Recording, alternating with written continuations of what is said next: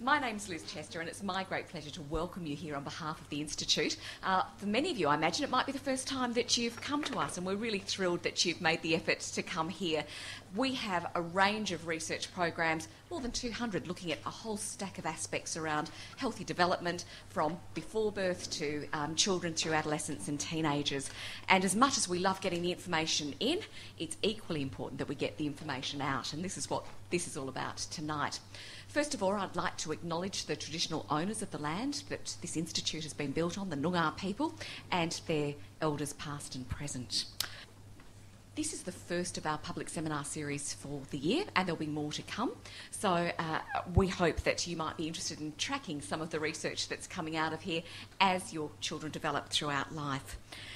The presentations will be followed by a question and answer session, so I hope that you save up all those great questions, because I know our panel are very keen to respond to all of the sorts of things that might have just been trickling at the back of your mind. The session, let me introduce you to our wonderful presenters tonight, and I think Dr. Monique Robinson went above and beyond the call of duty, because she's actually pregnant herself, and I think she did that specifically for this particular presentation. So Monique will be leading us through it tonight. Thank you very much, Monique. Monique is a psychologist from background, but also very much involved in all aspects of pregnancy in her research, and a regular writer for a number of publications like The Conversation and Mamamia and some other sites that you might be familiar with. If I could also introduce to you Associate Professor Kim Guelphy, who's an exercise physiologist with UWA, who will give you all the good information on how much, when, too much, not, all of those sorts of things that probably you've been wondering about as well. Also, as part of our panel to answer your questions, I'm really thrilled to welcome back to the Institute Dr. Hannah Moore, who's an infectious diseases researcher. But she hasn't been with us for a few months because she's just had her first baby as well. So she can speak as a mum, and she can speak as a researcher, and she can certainly speak about infectious diseases.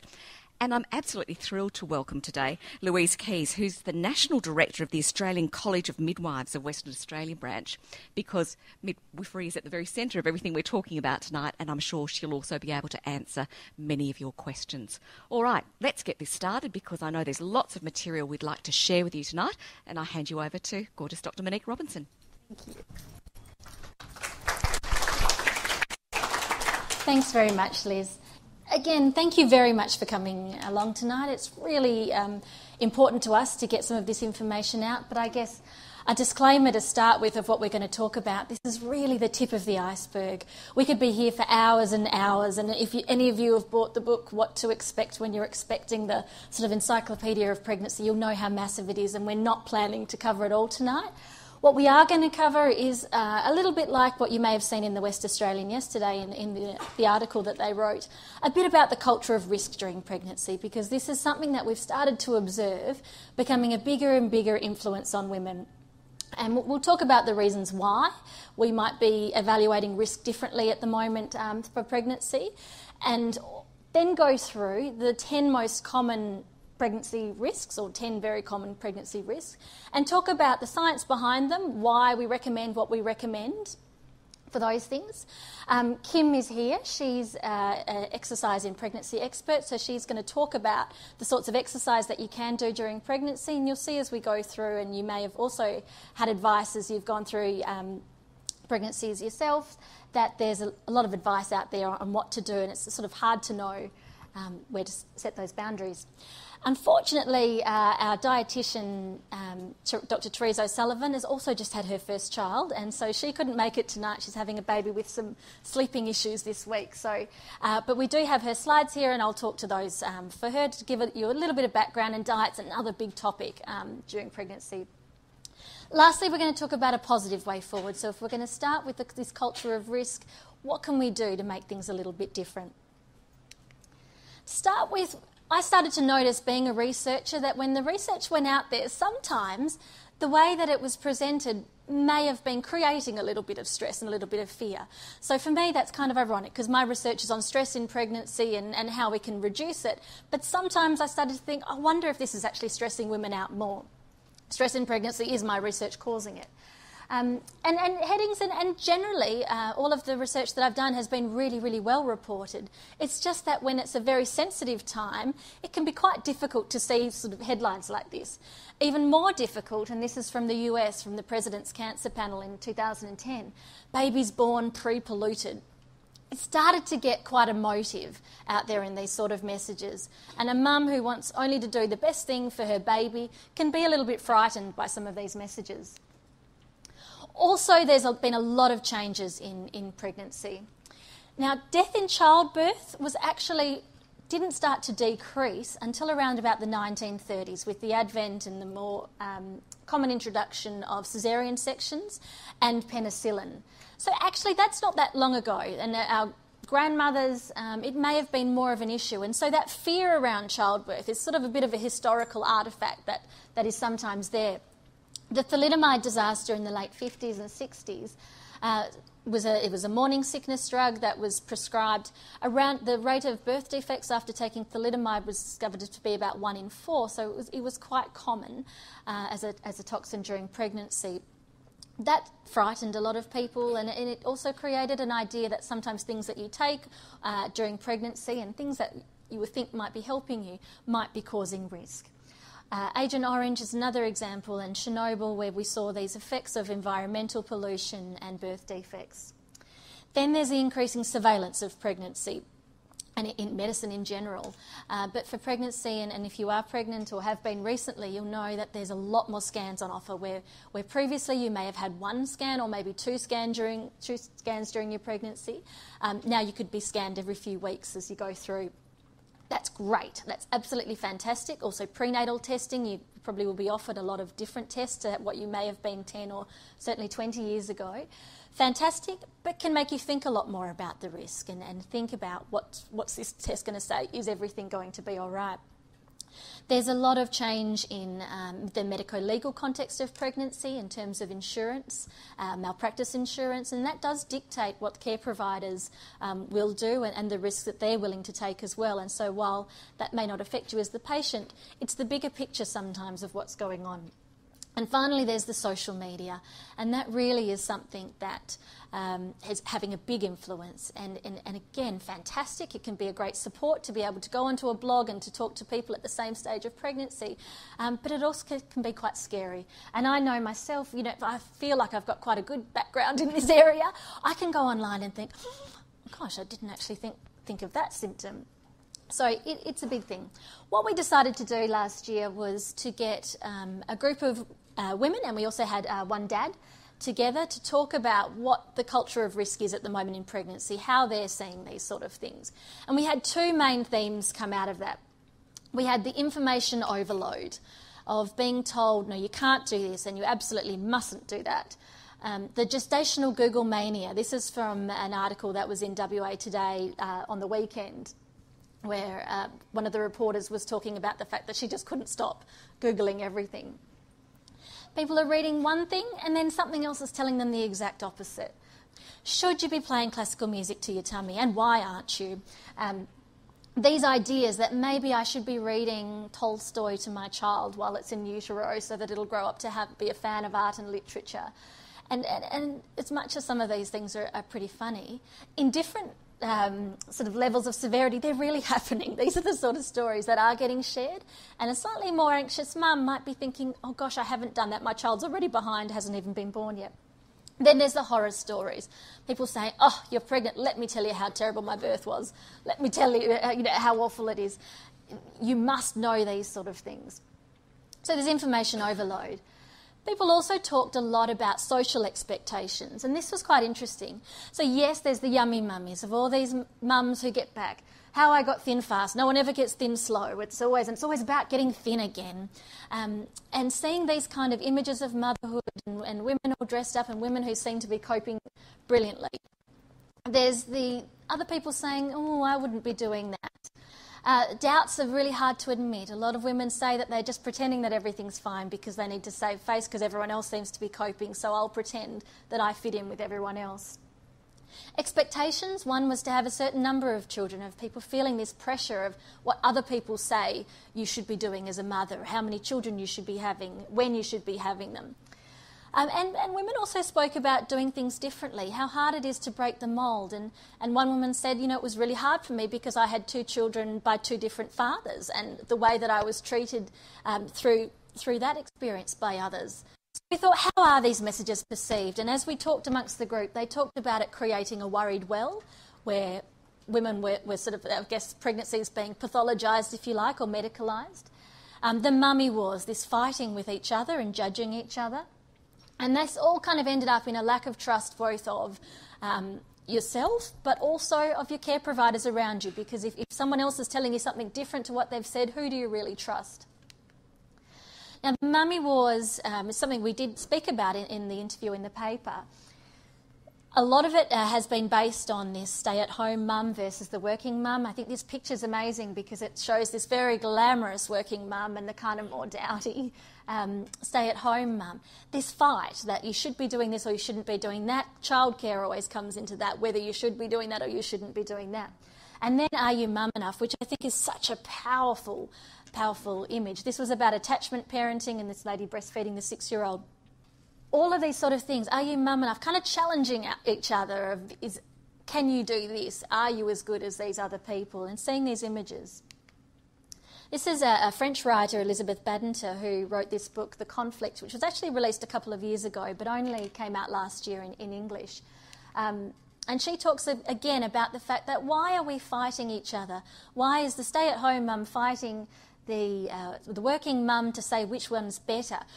And this is a really poignant example, I think, of the mummy wars. This was Rebecca Judd, wife of Chris Judd, the footballer, and she went into the media to talk about her problems breastfeeding, that she'd had mastitis, to try and encourage awareness that sometimes things don't go to plan. A really, really lovely idea. Unfortunately, the social media comments were things like, oh yeah, it's so hard to be a footballer's wife, yeah, suck it up, princess, all these things. And I thought, gosh, and this is maybe something to do with social networking in general, that we're seeing this trolling coming through. Okay, so ultimately most women want to do the best thing for their child, but there is no recipe for the perfect baby. And while our medical technology has come a long way, in high-risk circumstances you can have a perfectly normal baby. In low-risk circumstances there can be a baby that might have a problem, and we just don't know what causes a lot of these issues.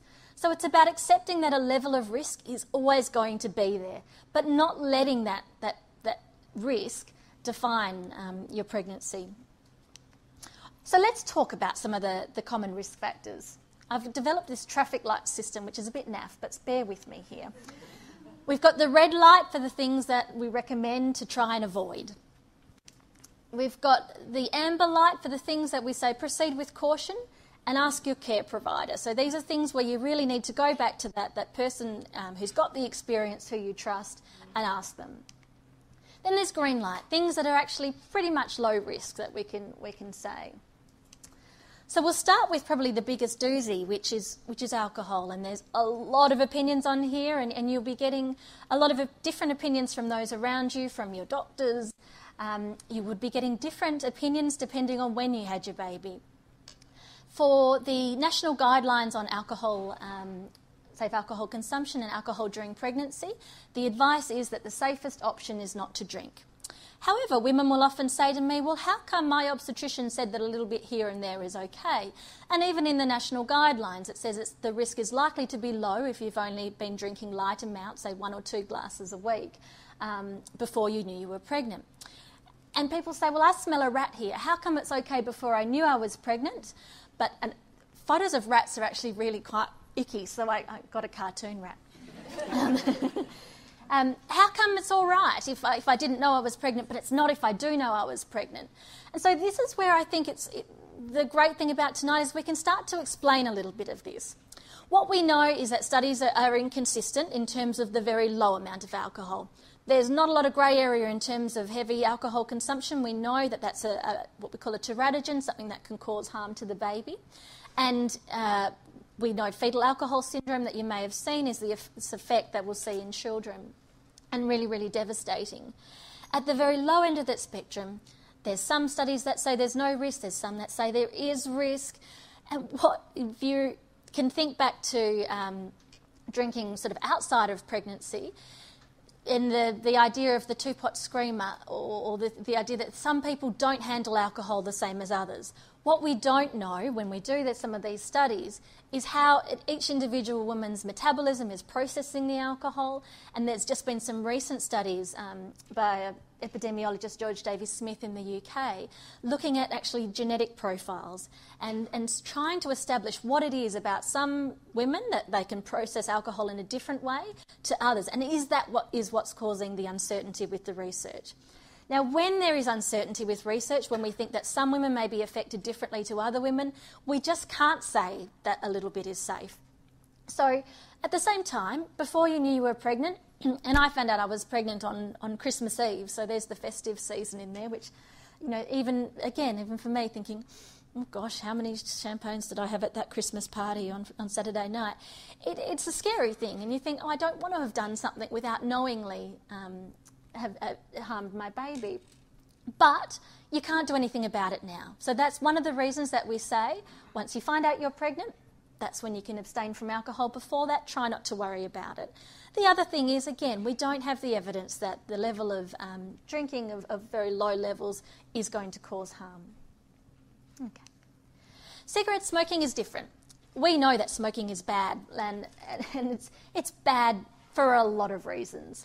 We also know that still 12% of women in WA smoke during their pregnancy, and the Chrissy Swan thing earlier this year showed that perhaps the number's a lot higher, because there could be women who just don't want to admit that they've had trouble quitting smoking, who are doing it very privately, and in Chrissy's case, hadn't even told her husband.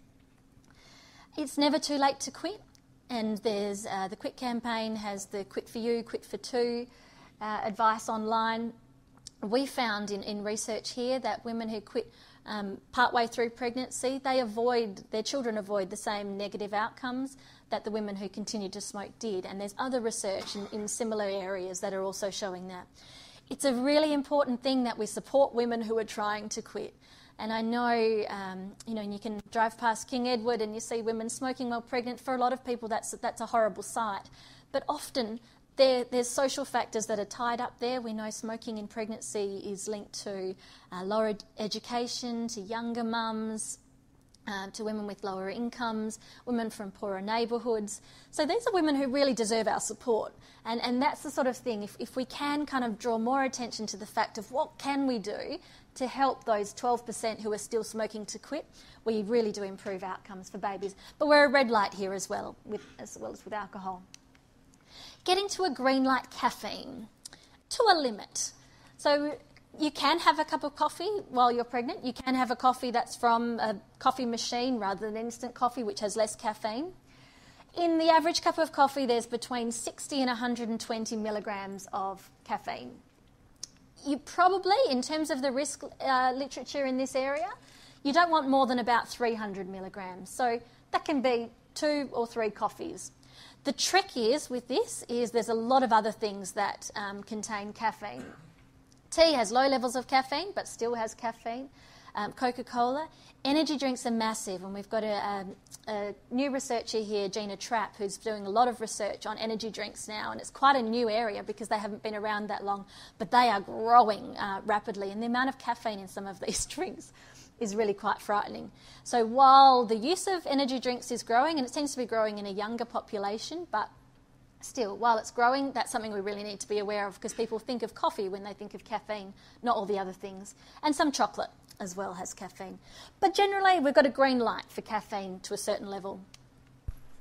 The cat litter.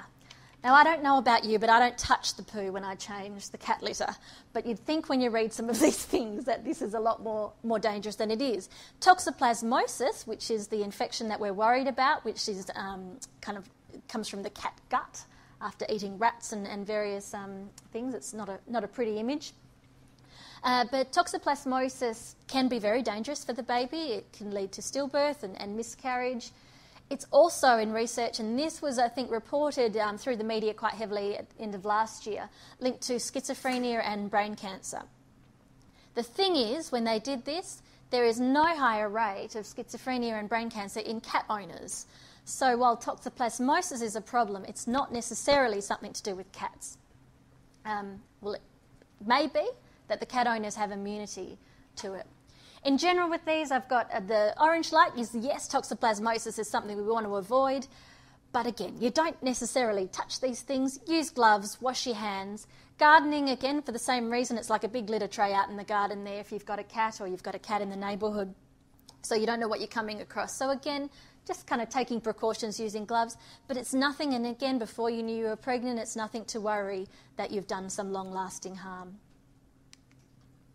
Listeria is something, I have a red light on this. It used to be very, very rare. However, in January 2013, as you may remember, there was a problem with Jindy and Wattle Valley cheeses where there was a listeria outbreak in those products.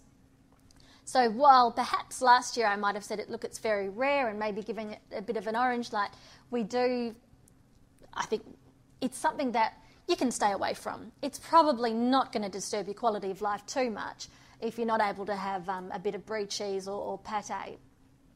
So the sort of things that we're looking at here are basically things that are cold. The cooking process kills this bacteria. Processed meats, so ham, salad bars that are kind of open where the food's been sitting there a long time. You've got your soft cheeses and your unpasteurised dairy products. Soft serve, unfortunately, is out for the time that you're pregnant. Pate, there's a couple of reasons with pate because it's also got other vitamins that you don't want to overdo during pregnancy in liver. And raw fish and sushi that's been sitting there for a long time as well. So again, red light because we can avoid those things. Diet soft drinks. Now, a friend of mine, Amy Morrison, who I know through work, she writes a blog called The Pregnant Chicken, which some of you may have seen, looking at pregnancy sunny side up. She said that when she wrote about diet soft drinks being safe during pregnancy, there was absolute uproar. People couldn't believe that she could possibly suggest these were safe. Such is the hysteria over diet soft drinks. The main chemical that people are worried about is aspartame. There was a hoax theory that it was an ant poison that had sort of tasted nice, and that when the body processes it, it processes it into formaldehyde, and again, that the levels and the risk were all blown out of proportion there. There was also a study in 2010 that linked drinking diet soft drinks to preterm birth.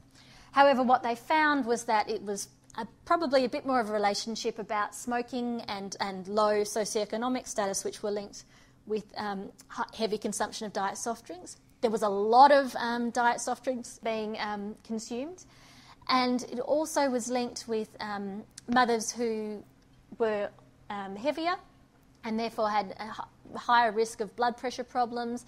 We know that blood pressure problems during pregnancy can often be a risk factor for preterm birth. And it only affected the very late preterm birth. And really, if we were thinking this was a big effect, we'd be thinking it would affect all levels of preterm birth, babies born sort of from 25 weeks onwards, not just those born at 34, 35 weeks. The exception is if you have PKU, and you will know if you have that.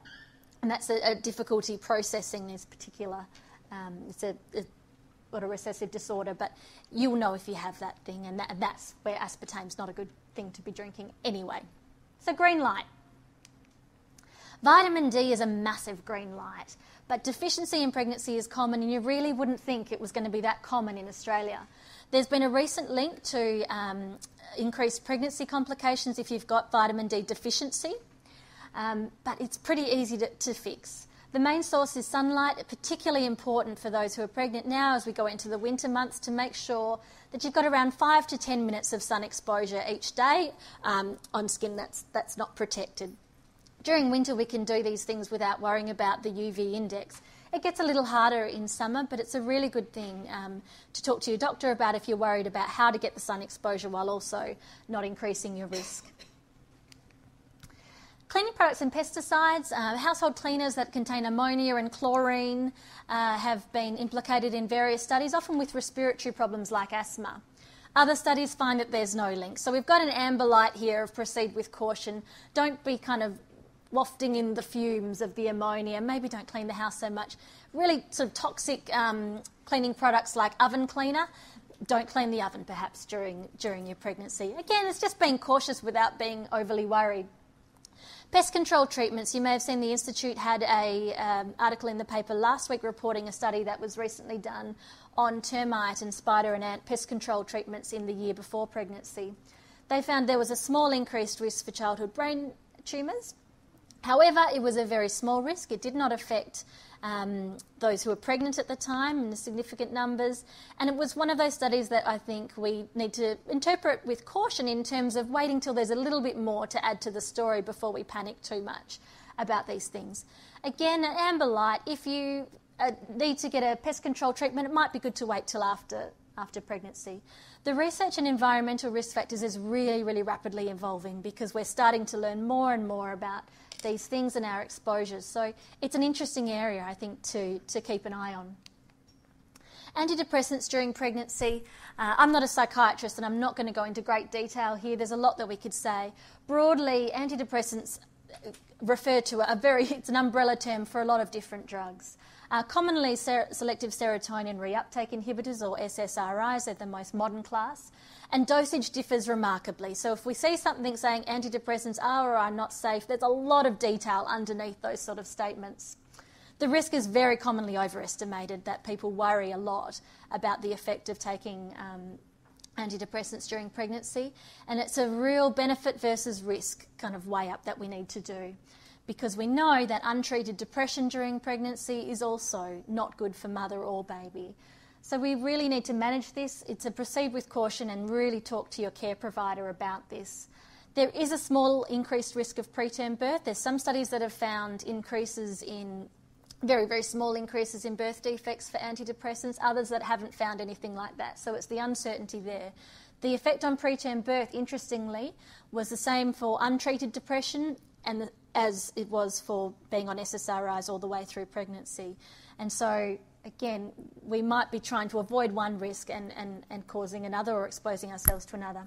Paroxetine is the only drug in that. It's Arapax or Paxil, various other names, that they don't like you to take during pregnancy.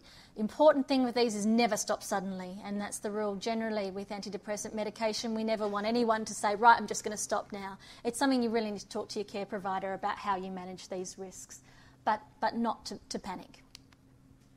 Stress is, I guess, what I think is a bit of a sleeper risk factor. We talk a lot about smoking and alcohol and different things. We don't talk much about stress, but it is a factor in increased preterm birth and also increased mental health problems. It's very, very common in pregnancy because pregnancy induces a lot of changes that might cause stress. It can be exacerbated by this perception of risk that we talked about earlier for some women, and you just can't avoid it. We can't say to women, okay, just don't be stressed, it's fine, don't worry, be happy. It's the biggest song of avoidance ever, of denial. But we can learn how to recognise it and how to manage it during pregnancy. If you're an anxious person going into pregnancy, it's really good to be able to keep a bit of an eye on your stress levels, because perhaps you may be more susceptible to some of these things than someone who's very laid back naturally. How to manage? Well, social support is brilliant, and if you've got a partner with you or someone who's close to you that you can talk through some of these things, then that's fantastic. It really does help. Light exercise, as Kim will go through later. Yoga, relaxation. I don't always like saying that because it sort of seems like rather an upper class thing to do, yoga and relaxation, but if it's something that works for you, just having that time to relax and doing the prenatal yoga classes, and that's great. Ask for help. People often don't want to let others know that they need a bit of help. And then when you're offered help, accept it.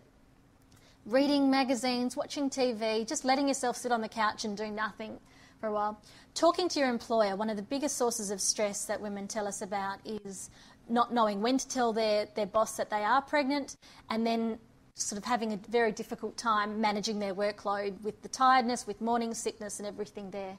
So definitely we advise you to talk to your employer. Hire a gatekeeper, and by this I mean if you have trouble saying no, get someone else who's close to you to say no for you. So that might be a partner who can say, you know what, we can't come to this thing on Saturday night because she's tired, or someone who can do those kind of that heavy lifting for you if you find those sort of things hard. And positive thoughts. And Kim Clark, who I share an office with, he said, you know, when you see Usain Bolt before a race, he doesn't look stressed, does he? He said, imagine if we all just approached big things in our life not being stressed about it. Maybe we'd win the race instead of the person who's so worried about it. So again, just thinking more positively about things and trying to relax before things may even increase your success. If you are feeling overwhelmed, we have a lot of resources here with Renee Gibson here tonight. There's the address for Beyond Blue. Please talk to your GP, who's the first point of call for the Medicare Better Access program. There's also resources that Renee has, and on Beyond Blue as well, for partners, because it's not just about the woman who's pregnant, it's about dads as well, and partners. And FIFO families is a big issue in WA, and that can make managing these things quite different. And if you have a history of depression or anxiety, there's a special booklet. This is one of them, but there's another one that can talk you through, if you already have a history of anxiety, depression, how to cope with pregnancy. That's often something that women are a bit frightened of if they do have the history of whether these things, they might be at higher risk. So there's brochures after the seminar. And I'm going to pass you over to Kim so you can stop hearing my voice for a while, and then I'll come back.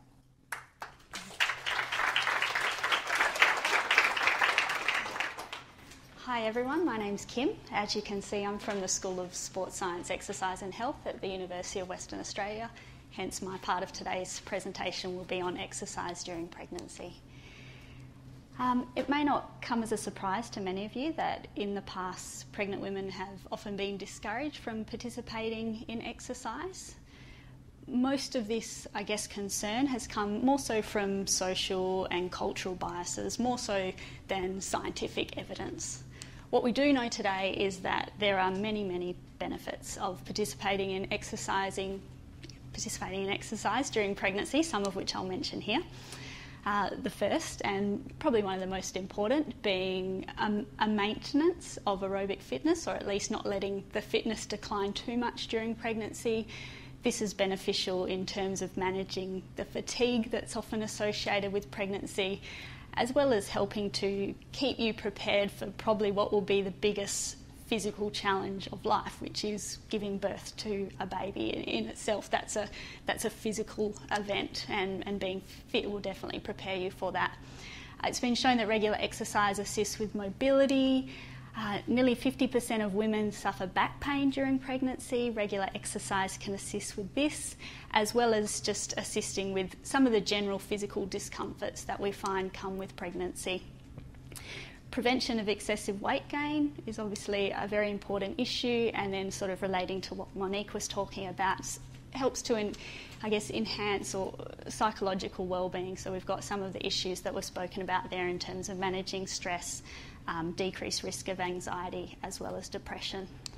And the last point I want to make is there's some evidence to suggest that regular exercise can help decrease risk of preeclampsia, which is a condition that is very serious and affects blood pressure during pregnancy, and also perhaps some evidence to suggest it can assist with decreasing the risk of pregnancy diabetes. And that's one of my specific research interests, and I'll talk a bit more about that at the end of my section today.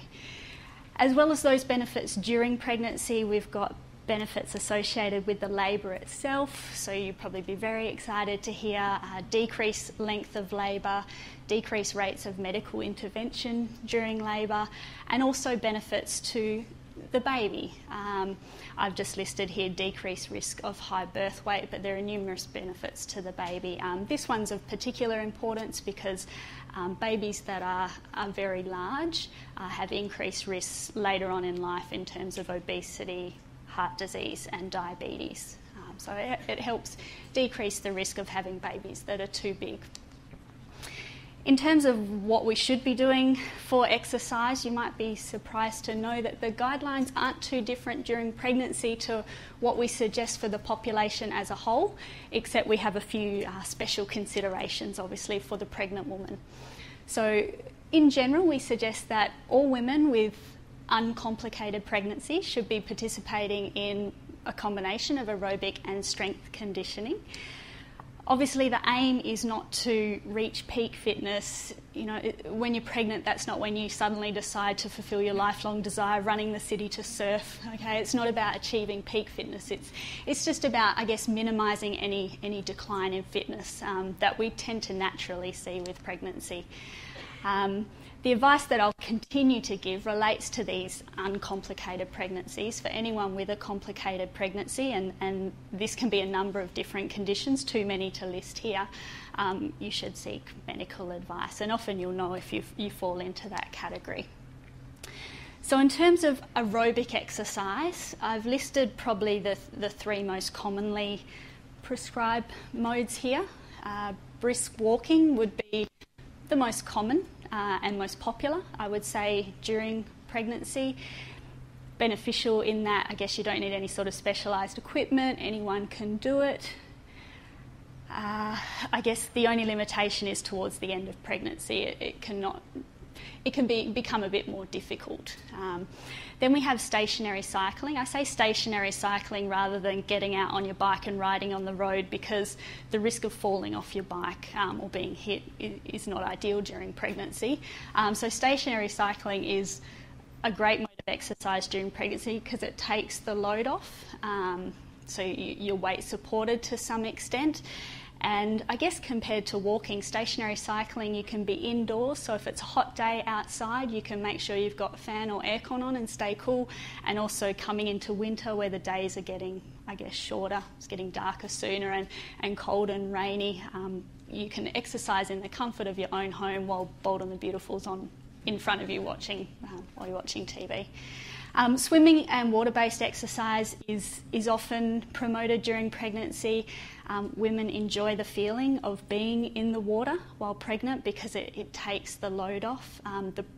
The hydrostatic pressure of the water on the body as well helps with the swelling that some women can experience. So the feeling that you get in water, women will often find quite desirable.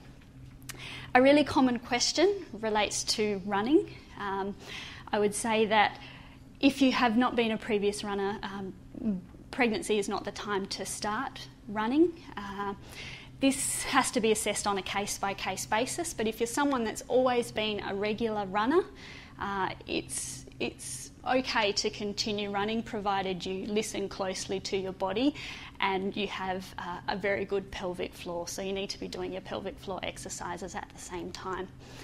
In terms of activities to avoid, I think this is really common sense. You want to avoid any sort of activity where there's the potential for contact or trauma to the abdominal area. So, team sports, there's potential danger there depending on the level of contact involved.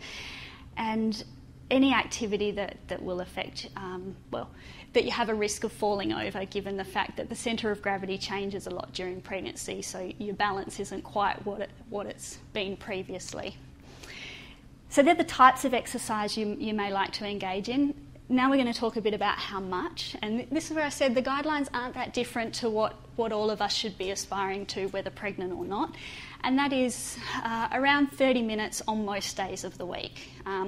I've said here 3 to 5 days of the week for people that perhaps haven't been regular exercisers previously, and that gives you the opportunity to have a day in between for rest and recovery.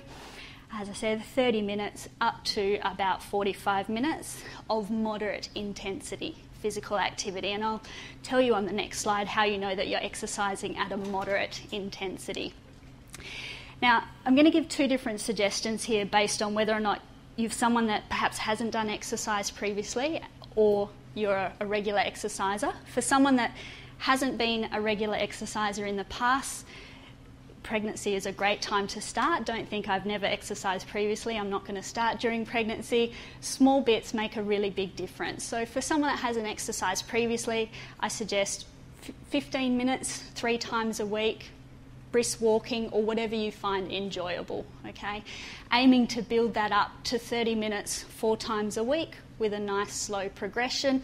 And look, we often find the second trimester is the best time to progress because that's for most women when the morning sickness has subsided and feeling a bit better about things, as opposed to the third trimester where obviously you're gaining a bit more weight and it's a bit more difficult to get around. For women that have previously been active, probably their main focus should be limiting the duration of exercise. I've said 45 minutes here, maybe up to 60 minutes, as long as you're following a few guidelines, which I'll mention in a couple of slides. So up here I've highlighted moderate intensity physical activity. How do you know that you're working at a moderate level? What I've got here is a chart we use. It's called rating of perceived exertion, and we show this often to people and ask them when they're exercising, how hard do you feel like you're working right now? And moderate intensity physical activity sits somewhere between 12 and 14 on this scale. So you want to feel like you're working somewhat hard. Not hard. If you're working hard, you probably pushed it a bit too much, but not fairly light. So somewhat hard, a little bit of huff and puff is where you want to aim for. For maybe the more regular exerciser that perhaps has monitored their heart rate previously, we do have heart rate zones. This is a bit too complex for most people. Just going for your somewhat hard is where most people need to aim. But for someone that did want to monitor their heart rate during exercise, whether through a heart rate monitor or just counting their pulse beats, this gives you a rough guide. If you're previously sedentary or inactive, you'd go at the bottom end of that scale. And for someone that's always been a regular exerciser, you could work towards the upper end of that scale. In terms of resistance training, this is a little bit like running in that we don't have too much research here. I would suggest that if you haven't previously been a regular attendee at the gym, lifting weights, pregnancy would not be the time to start. But as for running, if you previously participated in this sort of activity, you can continue provided you take a few precautions which I've mentioned here. Definitely not holding the breath, definitely not straining. So you don't want to be lifting weights that are that heavy that you need to strain. Low, again, moderate intensity, keeping it to that somewhat hard range. And for anyone that attends the gym regularly, they'll know what I mean by reps, 12 to 15 repetitions without undue fatigue. So you should be able to do 12 or 15 repeats of whatever exercise it is that you're doing without feeling too exhausted at the end. Avoiding walking lunges is important for the pelvic floor, and also lifting while flat on the back. I'll explain why you want to avoid lifting flat on the back in a couple of slides' time. Slow and steady. I guess when you're using free weights, you've just got to be careful that there's no risk at all of hitting the abdominal area or dropping a weight, so that's important to consider. And look, probably with both aerobic and resistance exercise, the most important thing is to listen to your body, because you'll know your boundaries, you'll know sort of if you've pushed it too hard. Although I said I wouldn't start resistance training during pregnancy if I hadn't been a previous resistance trainer, your abdominal and pelvic floor exercises, they sit separate to that, so everyone should be doing those exercises. I just wanted to mention that. So these are our special considerations. I mentioned lying on the back, lying supine. After the first trimester, you don't want to do any sort of exercises or activities that involve lying on the back, and essentially that's because the growing baby puts pressure on a large vein which sits behind where the uterus sits, and that can impair blood flow back to the heart and cause some issues. So you don't want to do any exercises lying on the back. Avoiding heat is quite important. I mentioned the benefit of the stationary bike, being able to avoid the heat if it's a hot day outside. Basically, this is most important in the first trimester, but it's important in general that you don't get too hot. So making sure you're well hydrated, you're dressed appropriately for exercise, and you're not exercising outside in the middle of the day. Really just common sense. I've mentioned falling or impact injury. Something I haven't mentioned, and you may not be aware of, is the fact that during pregnancy, some of the hormones that get elevated actually make a lot of our ligaments lax or loose in preparation for the baby to make its arrival into the world. But those ligaments are affected all over the body. So the ligaments in the knee, the ligaments in the ankle, they'll also become loose. So you need to be really careful with team sport activities where you've got sudden changes of direction. You're perhaps at increased risk of spraining an ankle or doing a ligament in the knee. So any sort of jarring exercises you do need to be aware of. Obviously during pregnancy you're tighter as well, so that's another increasing predisposition to injury. And sudden changes in posture, I just mentioned that because we tend to notice a decrease in blood pressure, particularly in the second trimester of pregnancy, and that means if you're doing any sort of exercise where you're going from lying to standing quickly, you perhaps are increasing your risk of passing out, fainting. So you need to make sure that sudden changes in posture, you do that nice and slowly. And also, if you are exercising, you don't suddenly stop exercising. Your warm up and cool down are particularly important during pregnancy. Just quickly, after baby is born, we encourage exercise for much the same reasons as during pregnancy, plus we have the added benefit of decreased risk of postnatal depression. The return to activity should be gradual. This will obviously depend on the mode of delivery, whether by caesarean or vaginally, and I guess just not being too hard on yourself. You're going to have limited time, the added fatigue of newborn care. Again, emphasising the importance of strengthening the pelvic floor. The last point, though, I think is important for people to know. There's been concern previously that exercise can affect the volume of milk produced and the composition of breast milk produced. That's not the case. So you can exercise safely, knowing that it's not affecting the delivery of milk. So just to sort of sum up my section, if you have a healthy pregnancy, you should definitely be participating in exercise. The aim is not to, as I said before, achieve peak fitness, but simply keep the body moving. Now, if you find the idea of participating in 30 minutes of exercise most days of the week a little overwhelming, maybe a more simple message is just try and keep moving or keep active every day in as many ways as you can. So the silly things you hear about all the time, like taking the stairs instead of the elevator, parking the car a little further from where you need to be to get a bit of extra movement in, all of that is just as beneficial. Okay.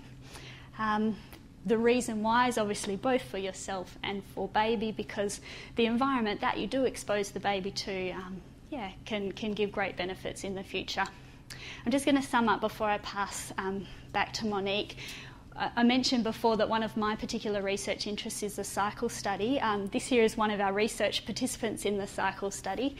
The cycle study is looking at whether or not regular exercise during pregnancy can decrease the recurrence of GDM, gestational diabetes, or diabetes in pregnancy. And we're still looking for people to be involved in this research. It's a great research study. If you sign up, essentially you have a 50-50 chance of having a stationary bike delivered to the comfort of your own home, and we come and visit you 3 times a week to supervise your exercise session. So if you're someone that's found it hard previously to have the motivation to exercise, when someone comes to knock on your door 3 times a week, you don't really have anywhere to hide, I guess. There is a catch, though. We're looking for sort of a specific population. We're looking for women who've had pregnancy diabetes before. What we're hoping to show with this study is that we can prevent those women from getting it in subsequent pregnancies. So if you have had GDM or know someone that's had it in a previous pregnancy and they're in the early stages, please come and chat to me afterwards or have a look at our webpage. Thanks, guys.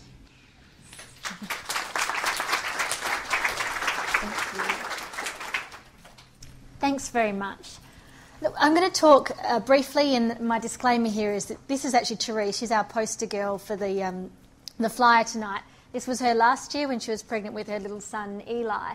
She's the expert in this area, but I'm going to report what she's sort of given me to say as well as I can, given she couldn't be here. Healthy eating in pregnancy, there's a few things that we need to increase. Iron intake, we need to make sure that you've got enough iron, and often that'll be tested for regularly during pregnancy, but you can also ask for that to be checked when you have your blood tests as well. We need to increase the amount of calcium that we're eating. Generally, we need to have around about 3 serves of dairy per day. Obviously, pasteurised dairy from the last slides. Increasing omega-3 has been found to be really beneficial for the baby's brain development, and this can be in various fish and legumes and different things. Again, sort of heard a lot about omega-3. Also, supplements are very popular, fish oil supplements. The thing to avoid there is cod liver oil during pregnancy, which is probably welcome news.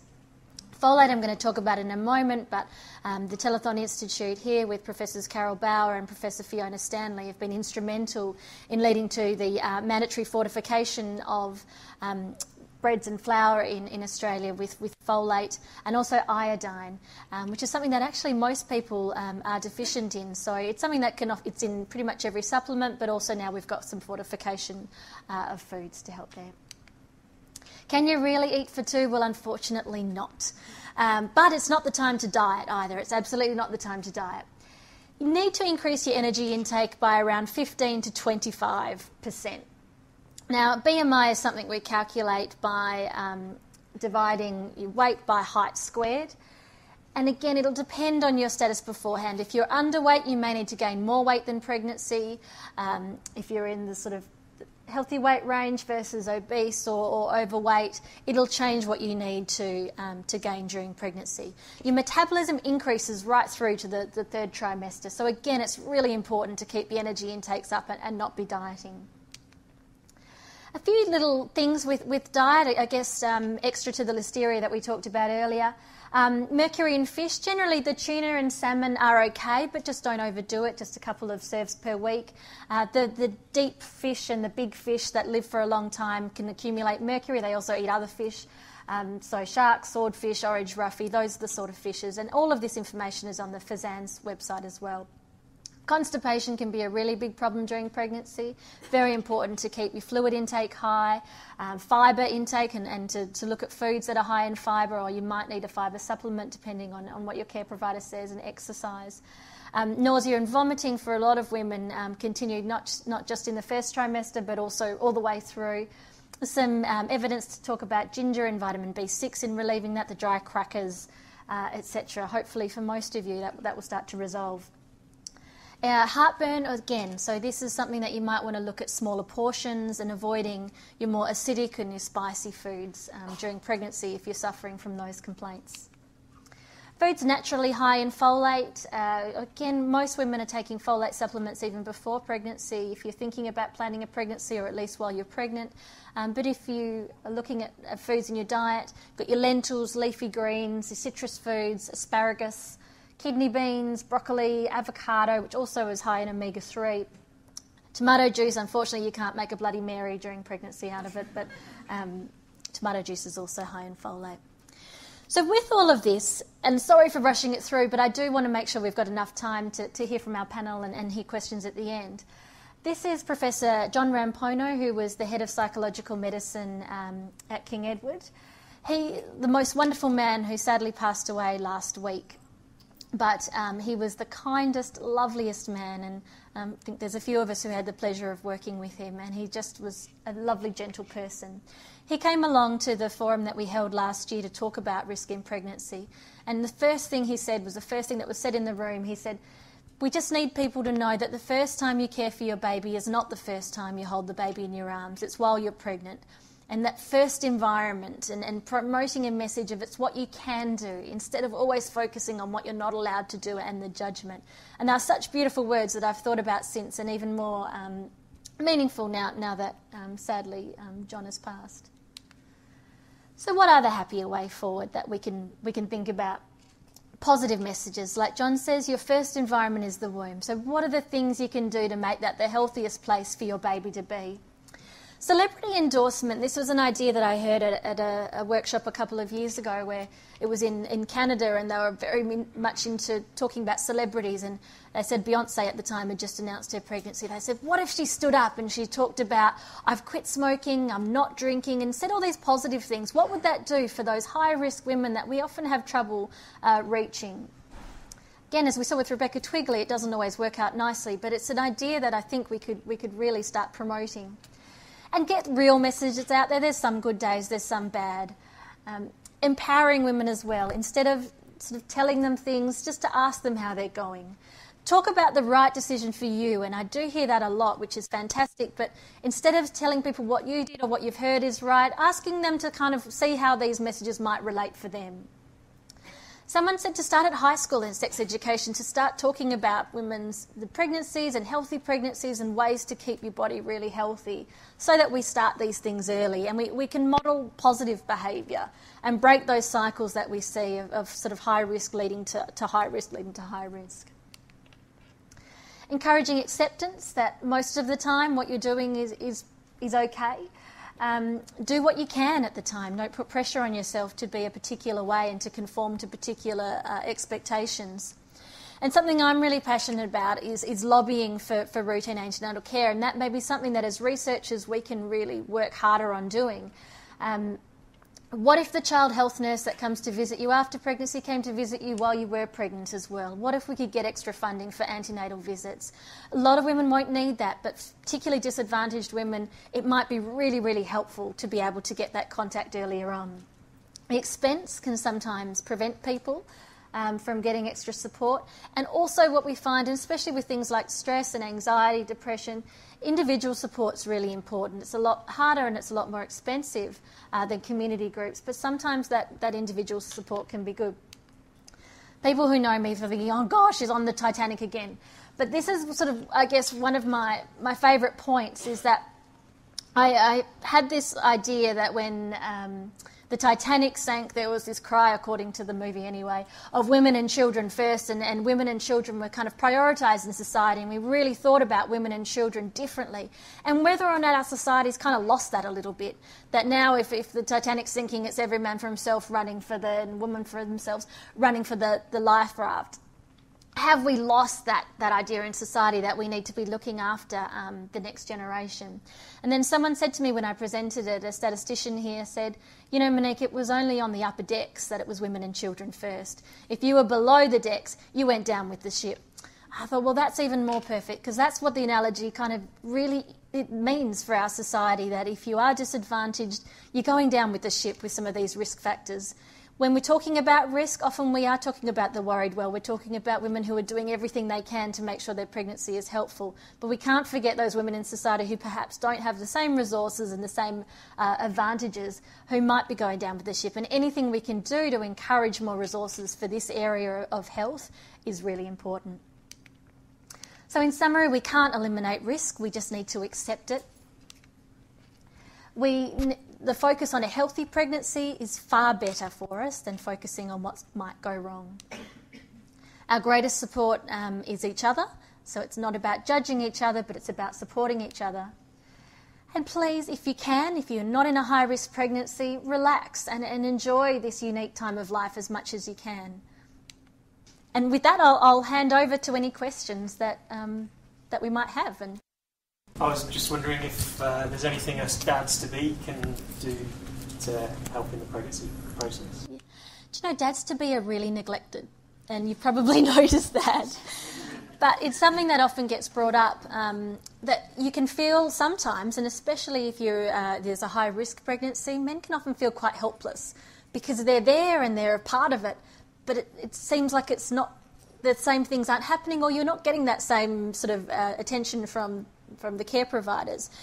We do know in terms of stress and anxiety and depression, it can affect men as well. So it's not something that only affects women in pregnancy. We hear a lot about postnatal depression as a female thing. It also does affect dads as well.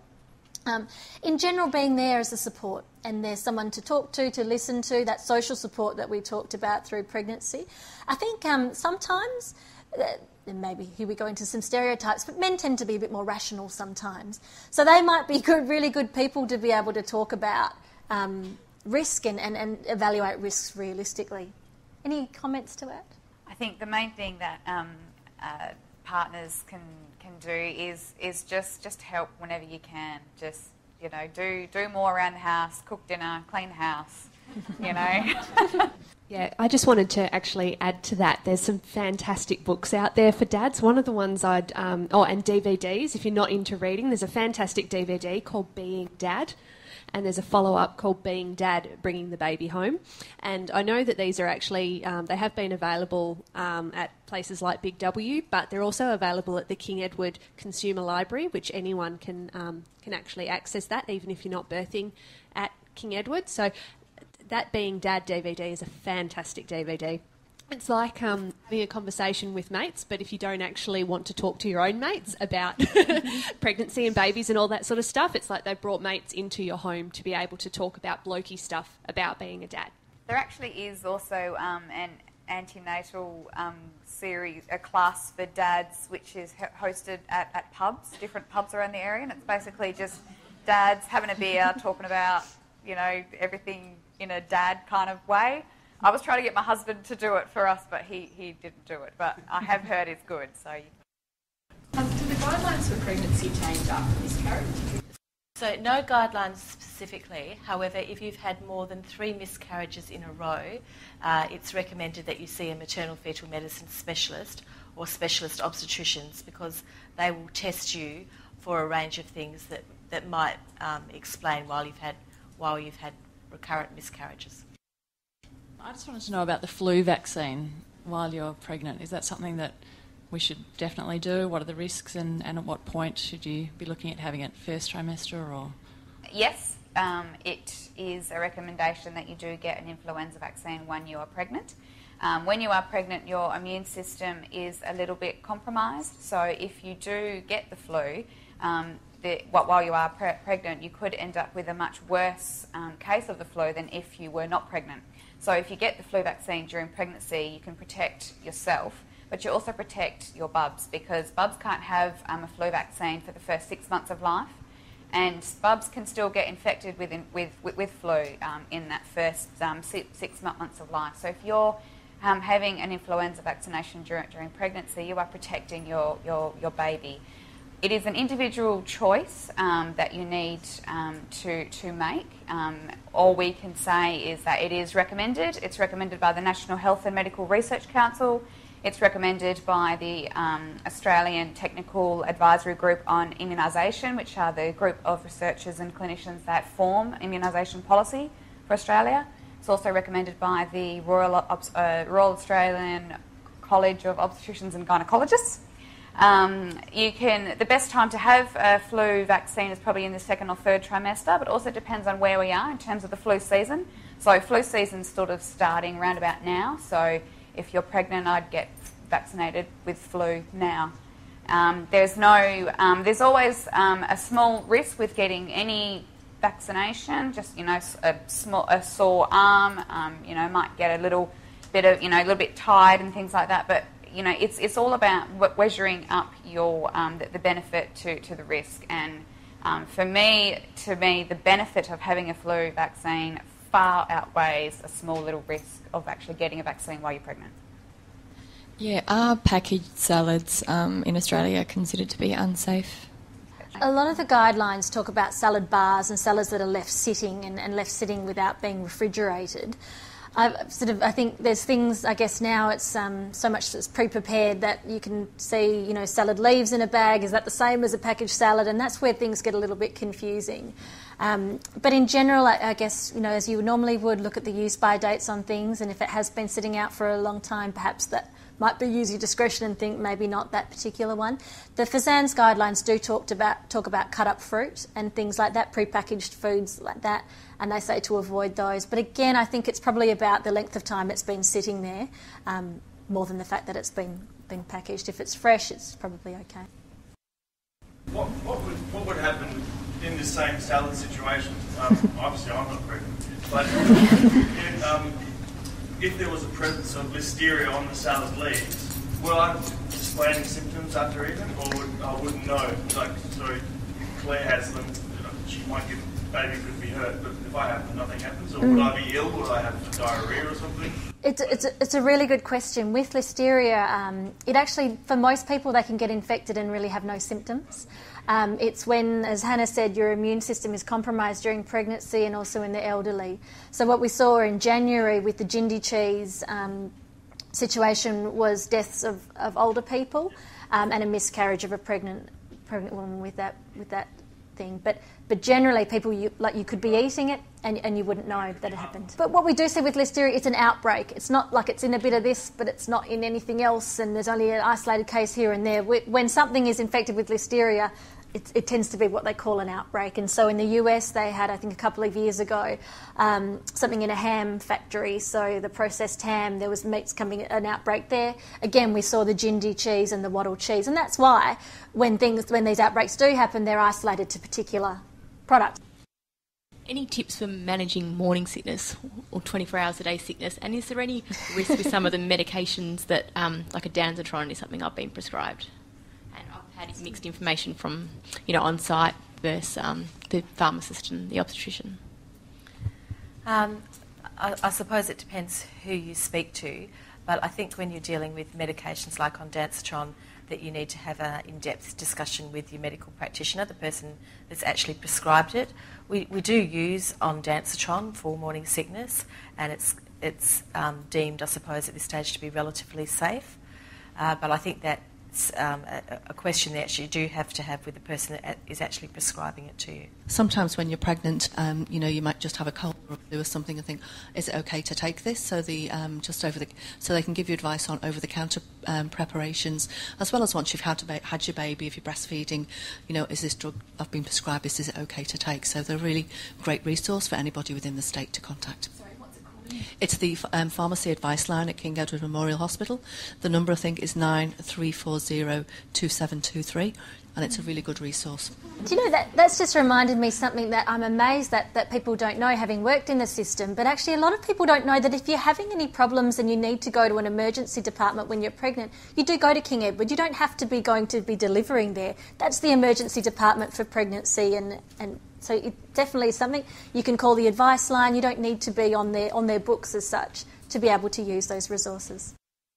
I have a question about use of supplements and multivitamins during the pregnancy. I know about the pregnancy multivitamins. What about calcium or fish oil that are sold separately, and are they recommended or not indicated? I think I'll probably pass to Louise again for this one, or Kim may know something on this too. It can be very hard. Often any medication like that says ask your doctor, so it leaves you a little bit in the lurch with knowing what to do. But it says that because that's probably the best thing to do in terms of asking your care provider. But anything else to add there, Louise? Look, I think the King Edward Advice Line is a good resource for people, and you do have to make sure that you do discuss what you take with your healthcare provider and that line, because what you might do, you could be taking a couple of supplements and you might be overdosing in something like vitamin A, which they recommend that you don't have large doses of in pregnancy. So I think you actually need to get your care provider and give them all of the information as opposed to just saying, can I take this and can I take that, because it might be what you're taking in conjunction. I was just wondering if there was any research at all about quantity and quality of sleep while pregnant. I hope not, because that's just going to make us all feel worse, I think, I'm sure. Again, Kim, you might know more on sleep. I can only comment in relation to exercise, and there is some evidence to suggest that regular exercise during pregnancy can assist with quality of sleep. There's not too much research on it, and that's actually another thing we're looking at in the cycle study, but I can say that the women participating in the study comment anecdotally all the time that they think that's one of the benefits they're experiencing. Yeah. I don't know, I can only speak in terms of exercise though. Well, I know when we're evaluating mood and stress and things in pregnancy, we do look at disruptions in sleeping patterns, but we certainly don't say because you're having sleeping problems while you're pregnant, you might be at risk for depression, because it's such a common thing that so many women experience. So it's kind of part and parcel there as well. So sleep is evaluated a little bit differently in pregnancy. We'll finish up. I just wanted to say, because we're researchers and we can't quite get away from our studies, there are some pamphlets out there for the Healthy Pregnancy Study, which is being run at UWA by Kimberly McCauley, who's sitting down here. If you are less than 15 weeks pregnant, it's just a matter of filling out a couple of questionnaires, and the details are on the flyer there. There's also a study for women who have diabetes type 1, or they have a partner with type 1 diabetes, or a previous child with type 1 diabetes. That's the NDIA study, and there's a pamphlet out there as well. So if you are interested in participating in any of our research projects, we'd always love to have you. But thank you very much for coming along. Did you want to say something to finish? Because I most particularly wanted to thank all of our panel, Louise and Hannah and Kim, and of course Monique Robinson for pulling this all together. Will you join me in thanking them all?